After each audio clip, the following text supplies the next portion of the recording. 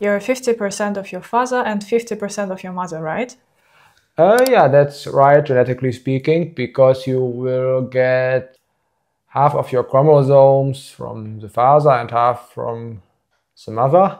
That's if we want to count chromosomes. If we actually want to count genes, then it would be even more precise to say that it's completely correct for women or girls. They have 50% of the genes from the father, 50% from the mother.